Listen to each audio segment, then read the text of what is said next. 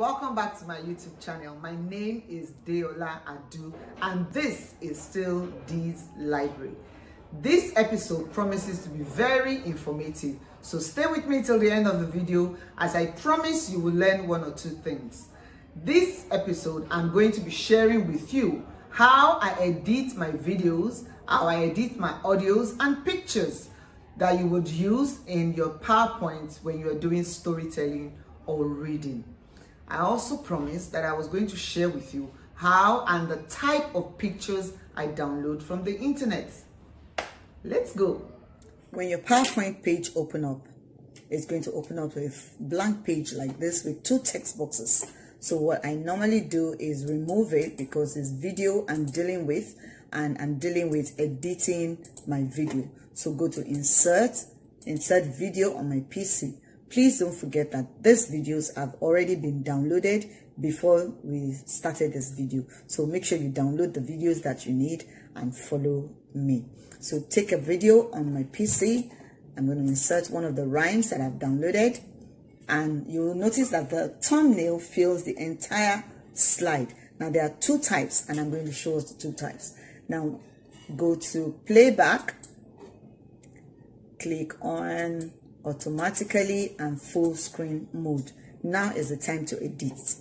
Go to trim video, let it load on the timeline. It's important that the video will load, otherwise you're going to have hitches when you are running the video. As soon as it's loaded, there are two buttons that you can see, one green and one red.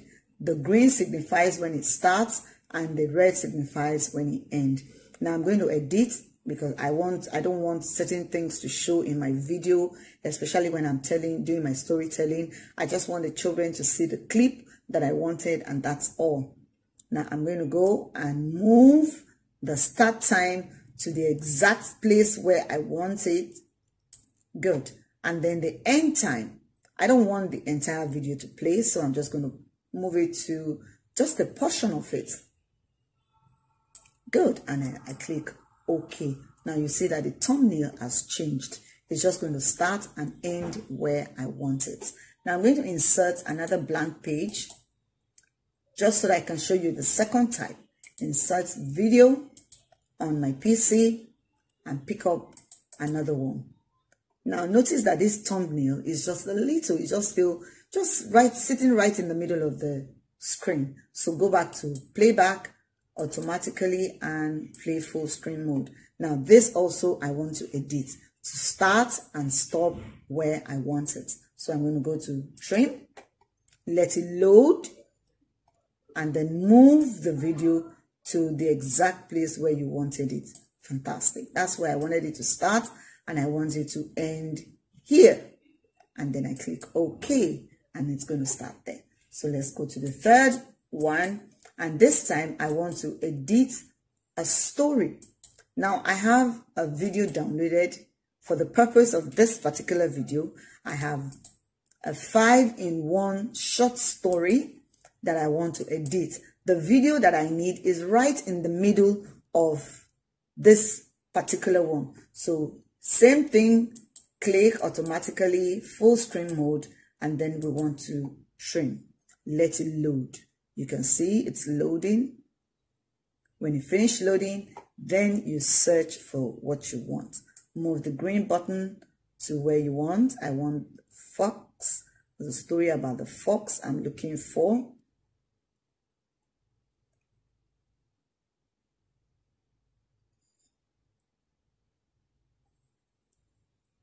Fantastic. Fox and the cock, and I'm going to look for the end of the video.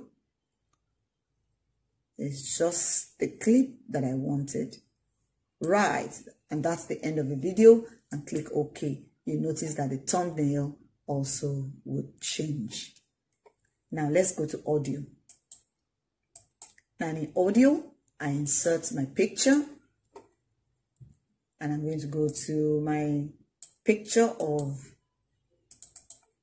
this is when my children are leaving the library. Remember in the last video that we saw, I'll put the down below. I'll put the link in the section and you can insert audio this time around from my PC. And this is when the children are leaving the library, and I can click. Now you notice there's a watermark. I do not want the children seeing the watermark. I don't want them to see it, so I'm going to hide it during show, and I'm going to click that it starts automatically. Now the same thing that I did with the video, I want to do with the audio. I want to just eliminate the introductory part of the video. So I go to trim, let it load, and then I can move my button to where I want it to start from and where I want it to end. Fantastic. Can I move this a little bit? Yes. And I click OK. Now, before you click OK, I need you to get your writing materials and note the number. When I mean the number of where the start time and end time. Please write it down, 11:163 and end 46:810. Now I need this number because I want to show fade duration. Now when you come to fade in and fade out, I need these numbers. Put the number here, click OK, and put the number here. So it fades in at 11.163.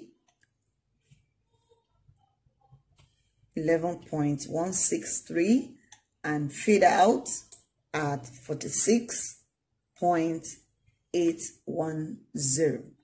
Okay, and that, I want you to listen to how it fades in.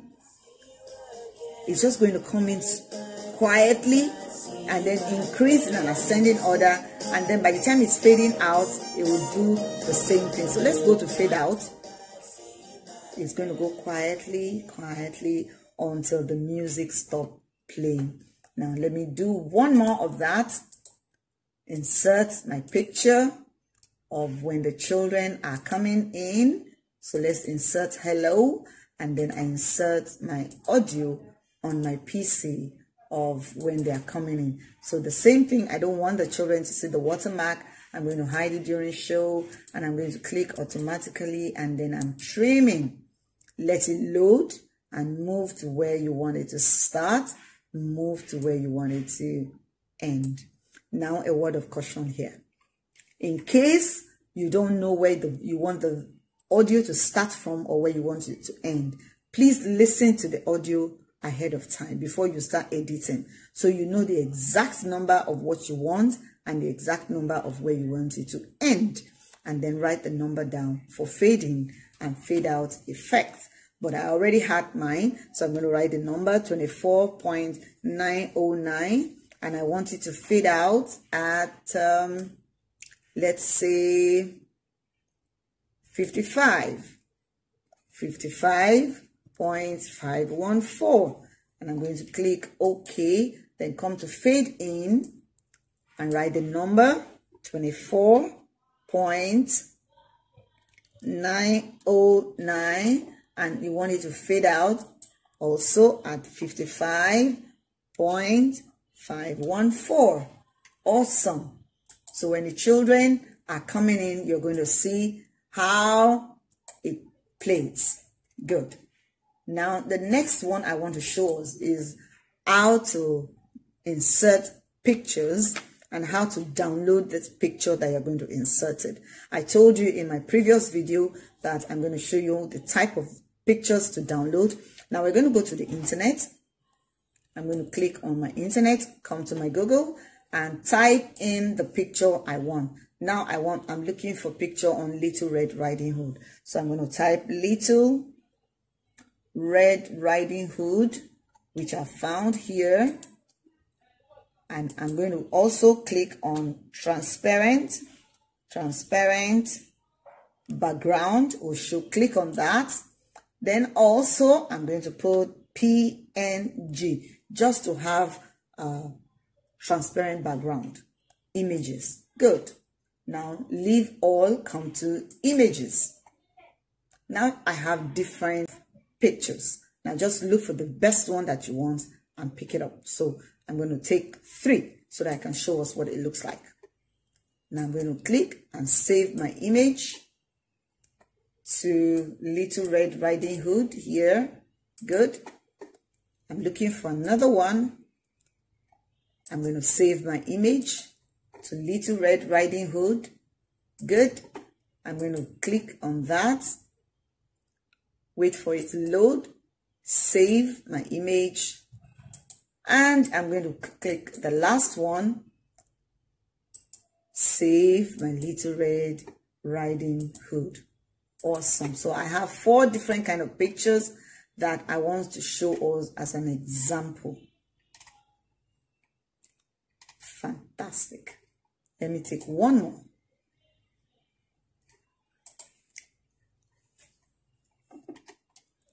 Right. Save.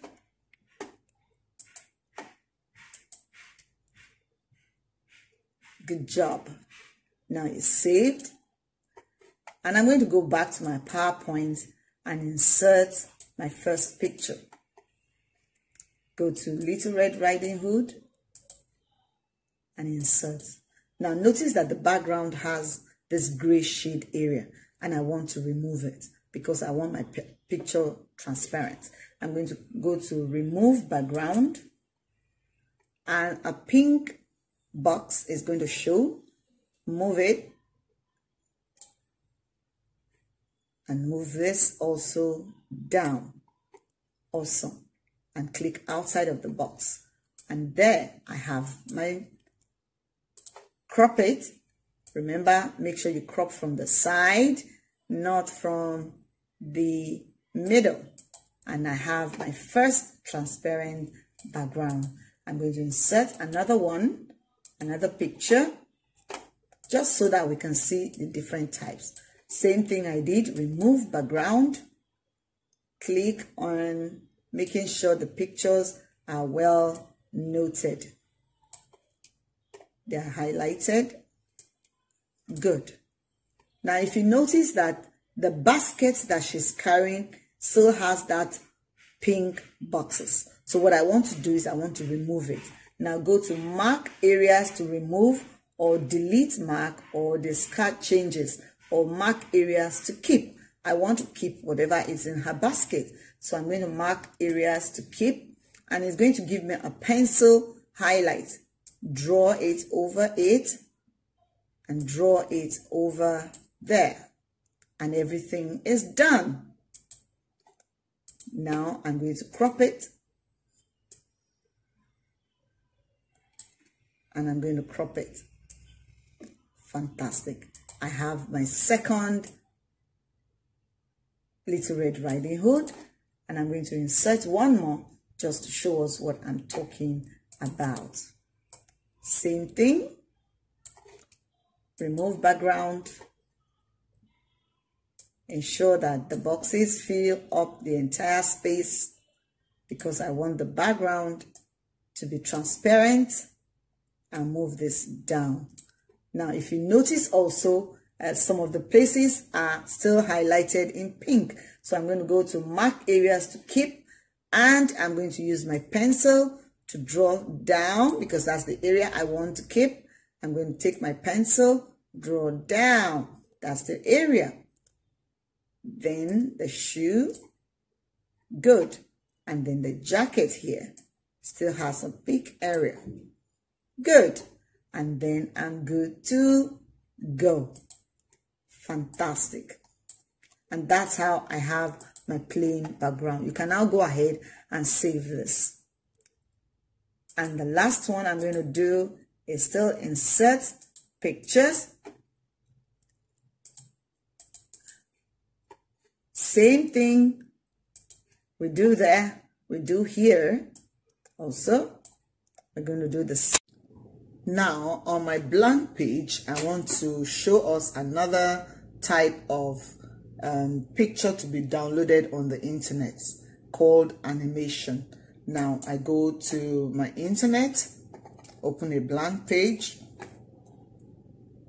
Now, you want the hello or goodbye, anything you want that is animated, just type in animated welcome. Now look at it, animated welcome GIF transparent background. Click on that.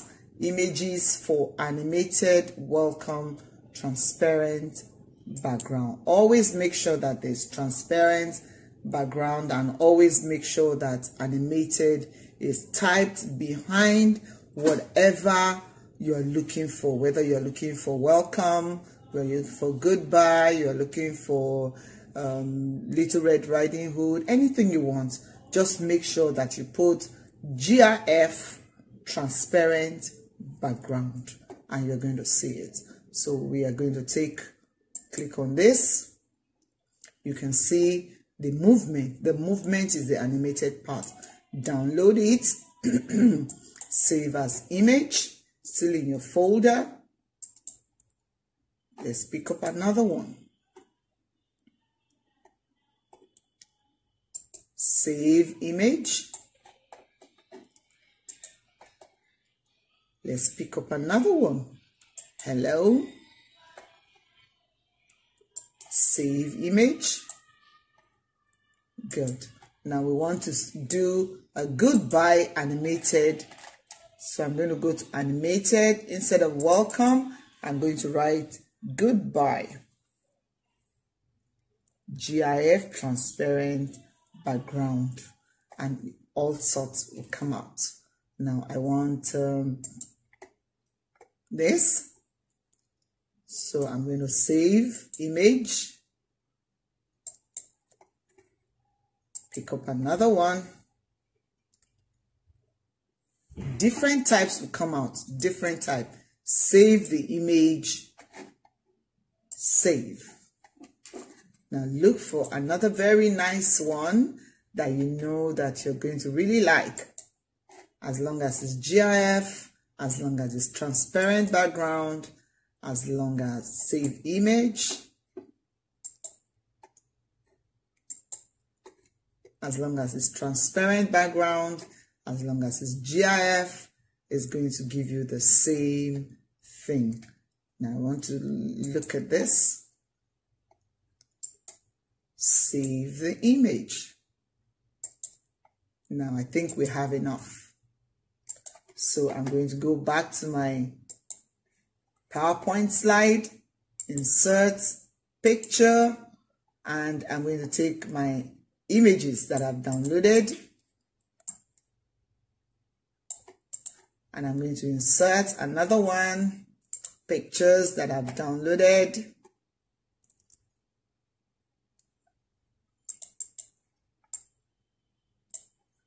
Because they are GIF transparent background. And I can insert a song, my audio on my PC saying goodbye. Hide during show automatically and play. Now let's see the overall effect of everything that we've done. We're going to play. So make sure you repeat everything I say and do.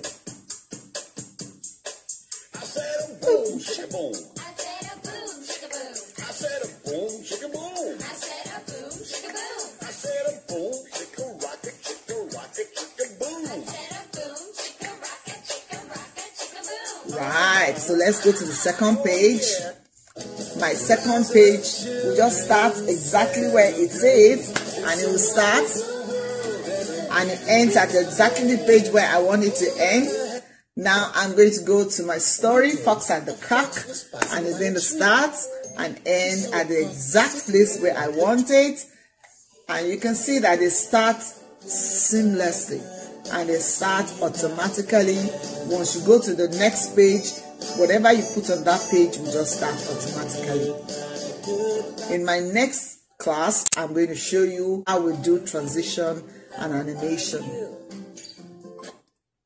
You can see the kind of pictures I've downloaded and edited, and my goodbye song of GIF. I've come to the end of my video on the two-part series of how to use PowerPoint in storytelling or in reading. I hope you found it very informative. Don't forget to like, subscribe, and share with other people. I'm sure they will enjoy it too. Stay with me till then. This is still Diola from this library, where we help you get better. Bye.